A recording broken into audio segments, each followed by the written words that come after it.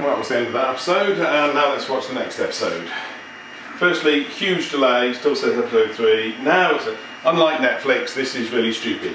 You get this huge delay when you finish one episode before it flips over. So if you press play straight away when it finishes, you're playing the same episode again. Fine. Stupid, but... So let's play this. Fucking hell, Apple, why? Why ask me my ID again? I've even told this thing not to ask my ID for new purchases, just as an attempt to stop it doing this. So this is what I have to do. And of course I have to cut this bit out because you'll see my password. And of course my first attempt, I've typed it wrong, so I need to get it right again.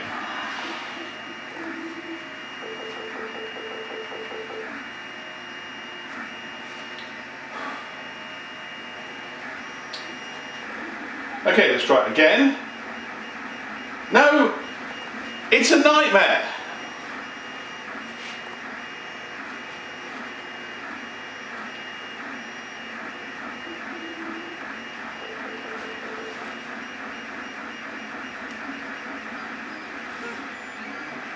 Okay, I think I've finally typed it right this time.